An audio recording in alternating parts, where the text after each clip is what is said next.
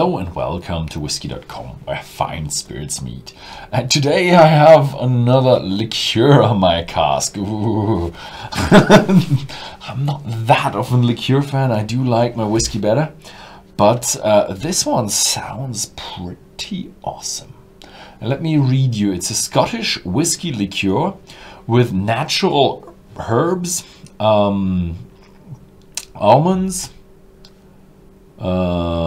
cinnamon, honey, Spanish oranges, Brazilian almonds, herbs and exotic spices, and one secret ingredient that only the master blender knows. Net content, ingredients: Scottish whiskey liqueur and water.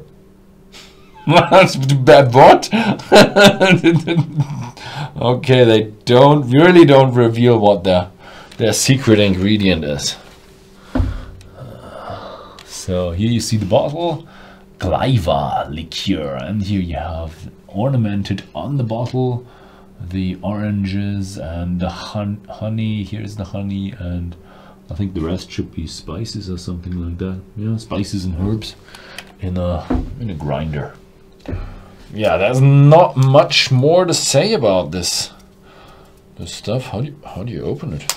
Oh, it's just a screw-on cap. And yeah, there's not much more. Oh, this is highly viscous, so it's very thick, very thick. Oh. Oh, this smells like a very, very sweet cough syrup. This is what reminds me of a cough syrup with a lot of herbs and honey in it. Yep, cough syrup. Oh, very, very sweet.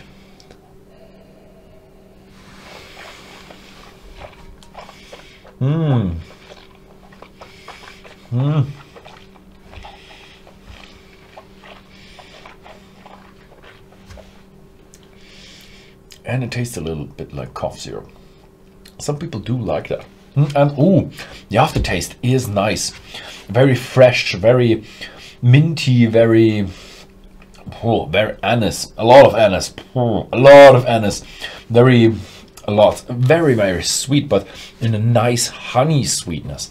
That is just amazing. So if you like anise and if you like honey, a little bit of orange touch to it as well on the lips, then this is the one for you. I'm not quite sure how present this is all around the globe, but in Germany it does have some popularity. It's not mainstream popular, but in the whiskey scene it is popular.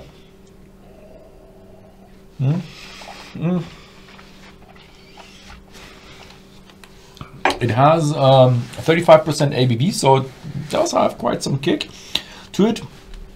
People say you can enjoy it neat, you can enjoy it with ice, or maybe chill it a little bit, just that, or add a little bit of water to it if it's too strong in sweetness for you.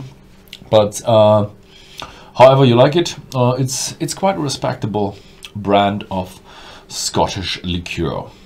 Yeah, so yeah, if you find it, it is worth a try if you do like anise. Yeah, that was it.